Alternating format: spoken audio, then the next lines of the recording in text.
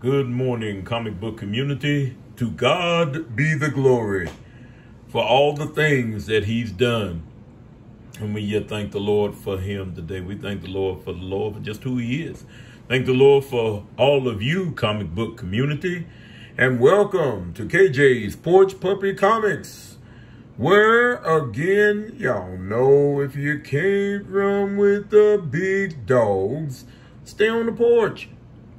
As I told you so many times, it's nice on the porch. Welcome to episode 69 of the channel. And we yet thank the Lord. As I said, we're not going into a whole lot of other names. I've been said this once before, but I'm just making it plain again. You know, we had the Long Haul Mondays, and then we had the New to Me Comic Book Wednesdays. I did like the New to Me. We might do that again down the road, have the Lord bless, see fit, depending on how the books come in. But we yet go on with the Pickle Barrel, because as I said, the majority, I would say probably right at 80% of the books that I've yet been showing will be in the Pickle Barrel. So, I have done a little trading. Done a little trading with another friend of mine, Brother Paul, at the Consumer Mall there in Owensboro. Done a little trading with him. I tell you, I thank the Lord for putting people in my path that still believe in doing some trading. Like I said, we got Brother Rob at the Book and Music Exchange in Owensboro. We got Brother Paul in Owensboro, Consumer Mall. We got RB, Ryan Brown from Hendo. We got Knights Comics and Games from Hendo. We got Matt Halls from, oh my goodness, Comics Unlimited. Up at the Cowboy Gyms Consumer Mall. We got my brother again, Brother T. Ravis, yet trading with him. And, you know, I said, I just thank the Lord for the opportunity to be able to do trading with these brethren. And I thank the Lord for them. So I know you came to see the books. So we're going to go ahead. Hopefully I got a decent little stack. And I'm not going to hit you with everything on this particular episode. So it'll be broke up, you know, but still asking you to like, share, subscribe, ring that notification bell, give some thumbs up, you know, send me some comments. And I'd be more than happy to answer any questions you may have. So again, we're moving on today, comic book community, guys and girls. This is the all-new Wheelie and the Chopper Bunch. This is a cartoon that came out around about the time I was younger. If y'all are not familiar with Wheelie and the Chopper Bunch, Wheelie done a little bit of he had more of a horn. He talked with his horn more so than anything else, as opposed to Speed Buggy, which he had that you know, he had that kind of thing going on. But this was a Charlton 25-cent comic. This is issue number 2. Came out in '75.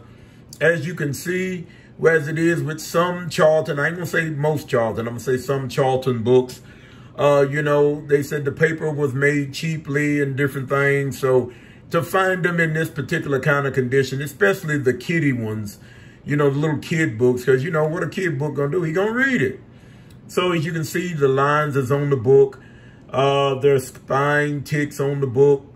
But, I mean, it's Wheelie and the Chopper Bunch. It's number 2. Come on. Now, here is Wheelie and the Chopper Bunch number 6. And they went up to 30 cents on this one. And, you know, I said it's as I told you about when Wheelie talks with us, he's that honk right here. Up there in the little box where they put the little characters at. And don't ask me why I picked these up, y'all, because I really don't know. I think I just liked them because it was a Charlton and then it was Wheelie and the Chopper Bunch. Come on, like I said, I'm collecting and picking up stuff more so for nostalgia and just for the fun of collecting. These next books, as y'all know, I like some Western, I like some Army books, and along with the the capes, as my my brother Mikey called them. You know, I also like the little Pope characters, the Shadow, the Doc Savage, different things like that. You got your Buck Rogers and different things like that, you know, Flash Gordons. But on these Army books, this is the 100th issue of GI Combat featuring the Haunted Tank. But the thing that attracted me to these particular books, as I'll show you when I get ready to put it up here, is the cover. The covers are painted. These are some of the beautiful, most artistic looking covers. Now, don't get me wrong, I've seen others, you know, and we got all the new books that we're looking at and the new artists, but to have this type of stuff came out back in the day, comic book community, I mean, would you look at that?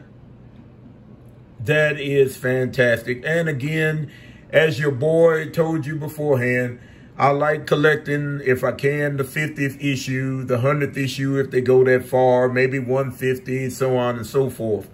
But when I ran across this one, I was going to pick it up more so just because of the cover, but the 100th issue is a bonus. And I mean, it's just detailed. It's detailed. And I like it. I like this. And I like some GI combats, especially when they had some of the GI combats where they got lost in some kind of monster island or prehistoric island. I've always liked it when they had the armed forces going up against the dinosaurs. That's a good time to be had by all. This is another one. I saw 100, and then right behind it was 101. And again, another painted cover. Would you look at this? These books are fantastic. Fantastic. And, you know, I mean, like I said, your tastes change over the time. So you're going to end up picking up different stuff. And I'm glad, the Lord bless, I was able to see these and would pick these up as well. I didn't get a chance to get a bunch of stuff because I had left a bunch of stuff, you know, like I said, I do trading. So I had left a bunch of stuff I wasn't able to get. But I kept looking at these. And I've been wanting these. I want to get to his first issue special with his first appearance. And then I'll try to find me another #1. As you can see, it's a black cover, but it's got some creases and the different things. But it's from the 70s. And it's another one of my favorite characters by the artist and writer Mike Grell. The Warlord. And I always like this character. I don't have to keep telling y'all. You know, every time I'm doing a video, y'all got some kind of a noise going on in the background. Something's going on. But that's the way it is when you're filming in your house. Something is going on. If you don't have children or grandchildren, or, you know, you got a dryer going, a washer going, your oven may go ding, you know, all that type of stuff. But anyway, we got Warlord #2. That's still a nice book. I was glad to pick these up. I've been wanting these first 3. Actually, I'm going to try to get probably maybe the first 12, maybe the first 20, because they all had good stories. They all had great artists. Mike Grell, come on. This is #3. I always liked it because he was an Air Force pilot, crashed in this, if you allow me to call it, this DC's version of the Savage Land. And they got a name for it, but I can't remember what the name of it is right now. So y'all forgive me. If you know, you can hit me up. But the thing I liked about it again was, okay, it's this land. It's all kind of strange. Okay, you got lizard men right here. But I think it's dinosaurs and dragons and different things like that. But the thing that made me come even more so into this character is because when he started to venture out, if you go back and get that first issue special where he crash land that experimental jet that he was flying, he went up there and looked behind his seat, and this man pulled out this Desert Eagle. Now, how many clips he had with this Desert Eagle, I don't know, but he not only, you know, he with the uniform he's got on now, if you allow me to say, or the suit that they ended up getting put on there, he would soon have that, and his sword, you know, I guess, you know, being military, he's hand-to-hand combatant, you know, but he got the sword, but he had that Desert Eagle as a backup. And I thought that was cool. These next books here are from 87. And sometimes it's hard to find them in pretty good shape. But I was glad to find these. Mephisto versus the Fantastic Four, #1. And then this is 87, so, you know, it's newsstand. But anyway, #2 versus the X Factor. I can't remember what this story was about. It's been so long. But when you find a full set and they look this nice, you know. #3 versus the X-Men. You know, you have to go ahead and pick them up, you know. Issue #4. Now, this was 87, so these were supposed to be the bigger books of the miniseries. Excuse me. So, with this being a thing, I guess you would say, or an event, this book here was $1.50. You know, I can't remember if the books back in 87 was running at $1.50 or $1.75. I can't remember. But anyway, next book we have, I was really glad to pick this one up. Moon Knight from the 1980 run. And this is number 35. It's featuring the X-Men and the Fantastic Four. And it's great. It's this run of Moon Knight. You know, I used to look over these books. I guess maybe had the first 10, 20 issues. Might have had more than that back in the day, but depending on what iteration of the collection I had. But I went on and picked it up because I liked the way it's set up. The art I thought was still Sienkiewicz, but I forgot what the name's Parks. I think the guy's name is. I think it's what his name is that's doing the art. Don't hold me to it, comic book community. You know, I don't write everything down, and I try to go off the top of my head on stuff that I knew back from the day. But even those books here, you know, these here, the Mephisto versus the Avengers and all of them, you know, these books, I told you, I think in the last episode, these books here were done by John Buscema, and Al Milgrom done the art on them. I mean, the writing on them.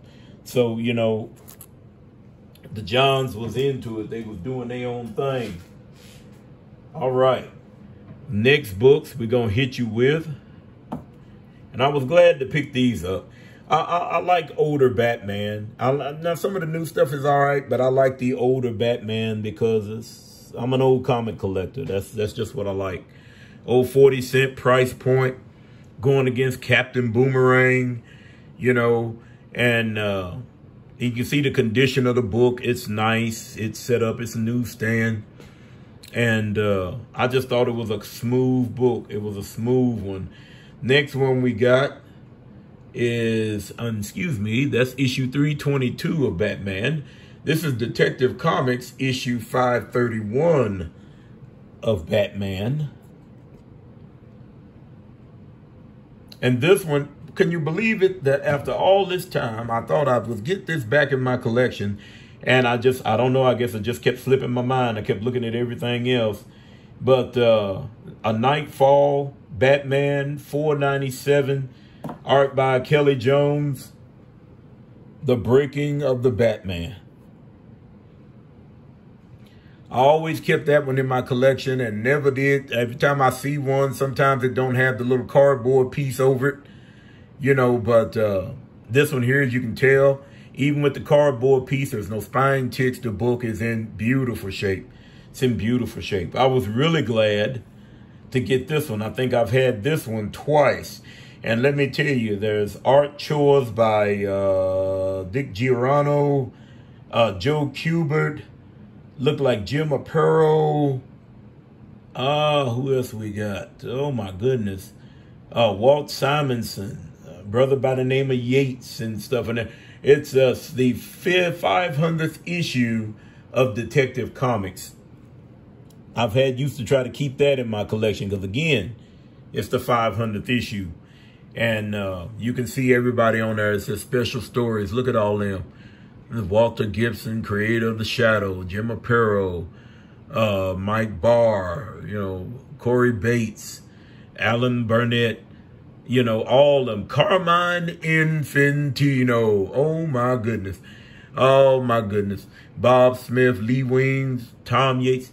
See, and the 500th issue, I think this will probably be the second, I'm thinking, or maybe the third time that I've had this in a collection.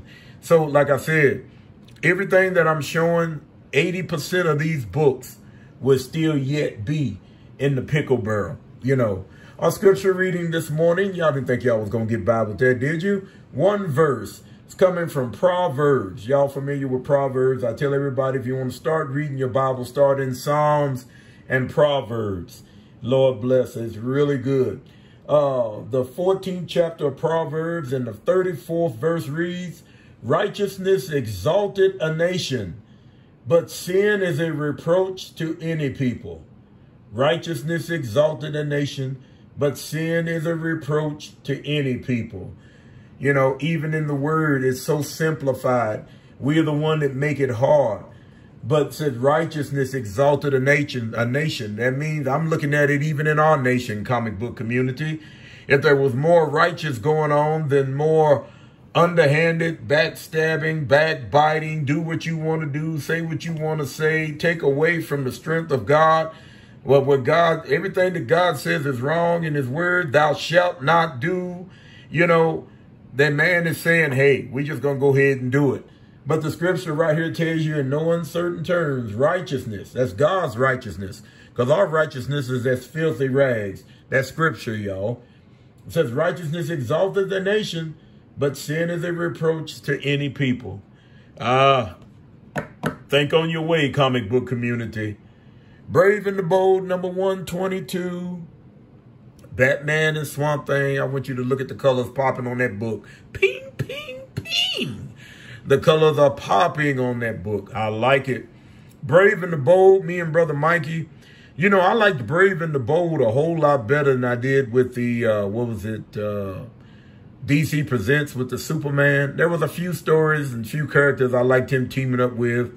You know, but the Batman, Brave and the Bold, you know, I mean, it's nice stuff. I mean, he, you know, the people he teamed up with, you know, down through the years. Now, again, this is not like it was with the Man Thing. You know, it seemed like every time I was throwing up some kind of book, there was at least one or two that had the Man Thing in them. And, you know, every stack almost. I like the Man Thing character. I like the Swamp Thing character. But it's from the 70s that I like the Swamp Thing. I have nothing against Alan Moore and his writing, you know, and different things like that. But it was the artwork that drawed me in. So anyway, that was Brave and the Bold number 22. This is Brave and the Bold number 176. And this is done by Kaluta from the Shadow fame. I mean, that's a nice cover. It's a great cover. And I like that book a whole lot, a whole lot. Now, I've only got a few more books to show you in this set. So I'm going to show you the last three. I was really happy to get this. It's the movie, official movie adaptation. But Dave Stevens done the cover, 1991. And Dave Stevens done the cover. He's another great artist I like, you know. And I think that's what everybody's been looking after. I'm looking for these Dave Stevens covers where he done the if you allow me to say, the good girl art, so to speak. And they're looking for those covers. I think one with rainbow on it. There's a couple of books in the Crossfire run that he did. One with Crossfire with... I believe it's Elvis in the background. And then there's another one where it's got Crossfire and it's got a picture of Marilyn Monroe. I just looked up those because me and Brother Rob was looking up trying to see, you know, how many times back in the day, I say within the last maybe 10 years that you might have saw them books in the dollar bin and just looked over them, because guess what? That's what you wasn't into that at the time. You wasn't really picking it up because of that particular artist. And if you had a chance to pick up a Captain America that you wanted, or an Incredible Hulk, or Batman, or Superman, so on and so forth, you would pass those books over. But anyway, the interior art is not bad for this particular book, but I got it more so before the cover because it is the Rocketeer. I do like that character because it's another pulp character, you know, another hero, you know, and different things. And it's nothing, you know, he has no superpowers, just a jetpack. And forgot what that gun looks like. Looked like some kind of a Luger, but I could be wrong. But anyway, Dave Stevens done the cover. Last two books, Comic Book Community, and I'm going to be out of your way. Been looking for this one for a long time as well. Let me move some of this down. We don't want a man down situation. Take a look at that Batman again. Here we go. Captain America and the Falcon 150. My. I've been looking for this book because I had these back in the day. I think I had a nice Captain America run from issue 100 up, you know, and was proud of that run. Like I said, you know, if I'd have knew then what I knew now, I'd have just sit tight on them. This is the reason why everybody tell me if you get stuff that you like, sit on it. You know, because that's what makes collecting fun. I'm not collecting to flip, you know, different things like that. Now, I'm not saying anything about anybody that does. That's what you do. But I'm just saying with me, you know, I collect because of the fun of it. You know, because if something happens to me and the Lord decides to call me home, then, you know, I done already told my wife what to do with the comics, and she already knows, you know, so I just thank the Lord for the opportunity to yet being able to pick them up. That's my getaway. That's my little bit of what I do. It's a release. It's just something to do. You know, sometimes I'm able to run with my brother Mikey, you know, but sometimes he can't go due to the immunotherapy that he takes for the cancer that, you know, the Lord has blessed him to get as far as he has. And, you know, to where we thought we was going to lose him at one time, you know, the Lord had blessed him and he's doing well. He's doing well. And thank the Lord for him, you know. And like I said, we just thank the Lord, and we do a lot of praying for those that have cancer and different things and other ailments that may be going on. It's so much for us to be praying for. You'd think we wouldn't have time to be petty over stuff, but that's something else. Let me get back to the last book, you all. All right. This is from my boy Troy. If you're watching this one, T. Ravis. I don't think I'm getting rid of it just yet, bro. But if I do, you got first shot at it. Ladies and gentlemen, boys and girls, I give you Not Brand X, number 12. I saw this, you know, back in the day, you just wanted to have a 12-cent comic book. You know, it didn't make no difference. You know, how obscure it was, weird, what have you. You just wanted one. And when I saw this one, only one in this box, and it was issue 12, and it's a square bound. You can see a little spine ticks right in here. But, I mean, usually, I want you to look at that. Look at that spine.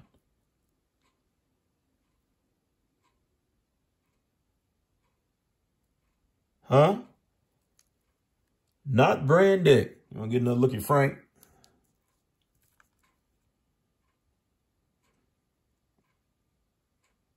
And then they got Forbush Man. That's the guy with the pot on his head.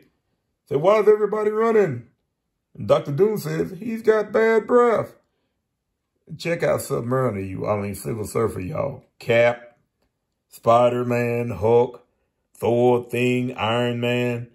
Oh, yeah. And Daredevil down there in the corner doing that little Superman run. There's Subby over there. Yeah, y'all. The book is nice. I mean, it's got a wee bit of a crease here. Little color fade right here on Surfer. But, I mean, the book it's nice. I mean, this is porch puppy collecting right here. Like I said, little blemishes and spine ticks and different things. I can deal with it for a book like this, you know. Long as I got both covers and the book is, you know, connected real well, then it's something that I don't mind messing with. It's just one of them books, you know, and I just really, truly enjoy it. Oh, I said that was the last book, but I got to let y'all see this one. You know, back in the day, I told y'all there was an Amazing Spider-Man number 16, which is the first appearance of Monica Rambeau as Captain Marvel. And I had bought one offline from a guy. I think I forgot it. The book was, the covers all just, you know, but I was glad to get it for what I paid for it. And it was still a little pricey because that was the first appearance of Monica Rambeau. But, I mean, it wasn't too out of the vein where Porch Puppy couldn't deal with it. But as I was looking through Brother Paul's boxes and, you know, looking through some of the Spider-Man, Amazing Spider-Man, I want y'all to see what I ended up picking up. Would you look at that? Amazing Spider-Man King Size Annual number 16. Look at that book. One day when I get my other one out, I'm going to put them side by side because even though I've got this one and it is an upgrade because we can see it just a wee bit of a spine tick on the cover right in here. Little color break right up here along the top. But this book is beautiful. That book is, I mean, and the inside art is great. And just because I got this one, you know, I was using that other one as a placeholder for maybe I might get rid of it eventually, but I don't think I will. You know, they always used to say, comic book community, you can't teach an old dog new tricks. But sometimes you got to learn, you know, I mean, books for us old collectors. And when I mean old, I don't mean so much as, you know, oh, I'm decrepit. You old whippersnapper. No, nothing like that. It's just, you know, the books and the way things are set up now, it's a whole new game. I'm reminded, we used to go all over the United States doing computers and fiber optics. And the Lord blessed us. And I've got to see a whole lot of the country. Got to meet a whole lot of good people. Also ran into some folks that were still practicing prejudice and in this day and time. And I'm telling you, it was an experience. But anytime the Lord blessed me and I had a chance to talk, I always had a chance to tell them about Jesus Christ. And I enjoyed that. But as I'm noticing, my boss used to say all the time that you're not going to be able to be climbing around in ceilings and you know, doing computers. And like I said, we did the whole shebang. We put in the Cat 5. We done the fiber optic cable. We learned how to terminate and score the cables and run it through. And that was an experience. And I yet thank the Lord for it. But he used to tell us all the time, he says, y'all not going to be able to do that, you know, climbing up and down them ladders, always up in the concrete, you know, doing a whole lot of aerial work and climbing under buildings and all this. He said it's a young man's game. Well, even with the comic books now, I'm seeing that, you know, it's a young man's game, you know, and not saying that we old guys don't get into it, but there's just a lot of things that we just have to really look at now, you know, and I'm the type of person where I guess you say I want a cherry pick collection. I want a collection that this is what I collect. You know, I've got almost a full set with one issue, and I think Brother Rob has it for me, of Atari Force. Why in the world would I collect Atari Force? You know, I didn't like Atari Force when it come out, but I read an issue or two, and guess what? I liked it. So I put the set together.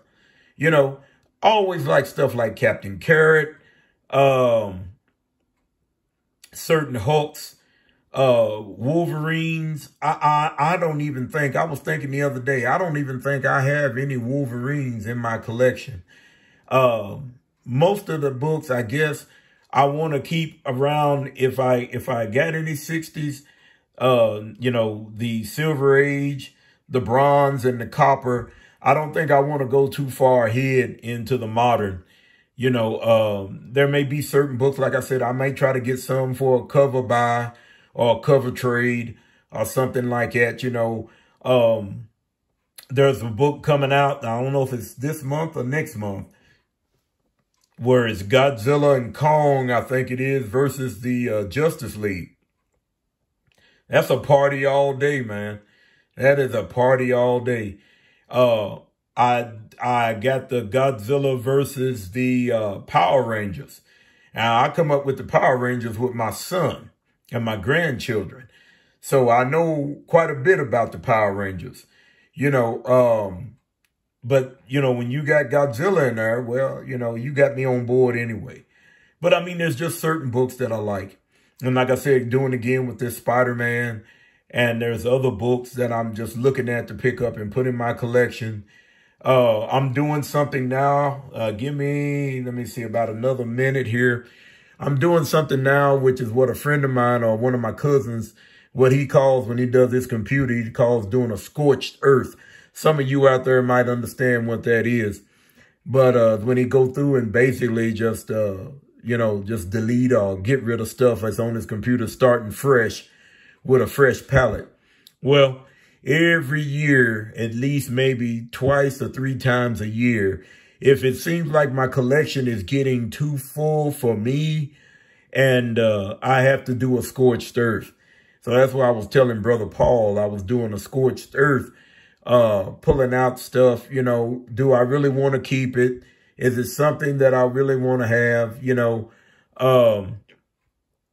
I don't have a lot of what you call big dollar books, and that's all well and good as well. But, you know, but the books that I like, you know, I said, you know, it's just what I like. So, you know, if my collection get down to, say, 8 to 10 short boxes, I'm good with that, you know, because I said if it starts getting in, because it's like we used to do back in the day when we worked at the grocery store, you all, and we had to stock those shelves. And they used to tell us LIFO, FIFO.